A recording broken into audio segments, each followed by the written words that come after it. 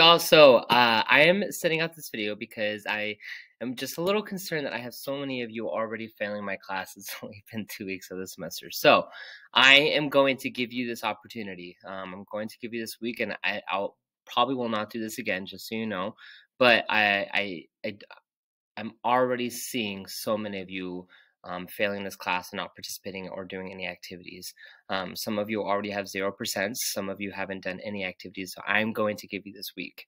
All right. I'm not going to do this again, but it's the beginning of the semester. You have so many opportunities, to get caught up, to start fresh, to make sure you create a schedule that works for you, a plan that keeps you on task. So this folder here, January 30th through February 3rd, and February 6th and February 10th, the first 2 weeks of the semester, I'm giving you another week to complete the activities you need to get done.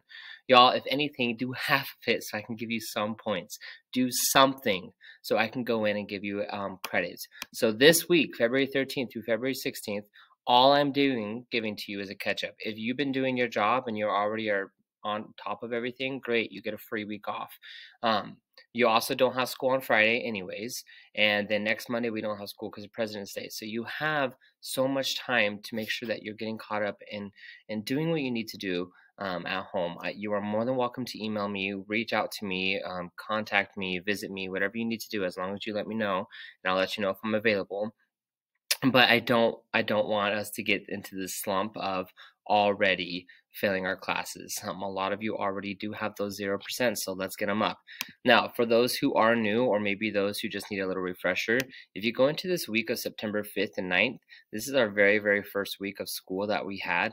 And if you click on this complete this task link, and I'll actually go ahead and upload it into this week as well. There's like this awesome app that can keep you organized and keep you on top of your activities and make sure that you know when things are due for your classes. College students use it, and it's very, very helpful. I even know teachers who use it too, but it's free. All you have to do is sign in. You can create schedules. You can do check-off lists. You can do tasks, whatever you need to do to stay organized. But I highly recommend that you come up with a schedule that works, right? Don't sleep all day. Get out of bed, get outside, whatever you need to do to make sure that you're staying on top of your workload, do it. I thank you to those who are reaching out with questions. If you have any, I think there's about 5 of you. Some of you are just figuring it out and getting things done as well, and that's awesome. But there's a pretty big chunk that are lacking right now. So I'm giving you this week.